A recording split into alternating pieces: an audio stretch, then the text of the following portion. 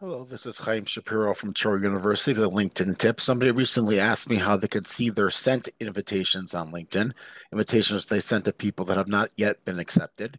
The way you do that is to go up to My Network right over here, click on that, My Network.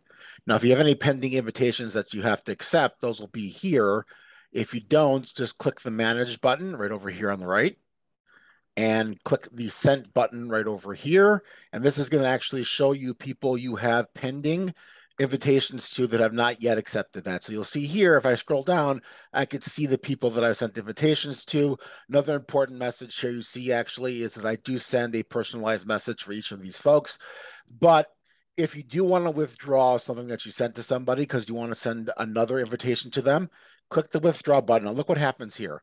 If you withdraw, you'll not be able to resend for 3 weeks. But that does mean that in 3 weeks, you can resend it. So if you're really interested in connecting with somebody and you don't want to spam them, after it's been pending for a month or so, you can withdraw it. And then 3 weeks later, you can resend them that invitation and see if they're willing to accept it at that point in time. And it actually will show up higher on their profile and their notifications.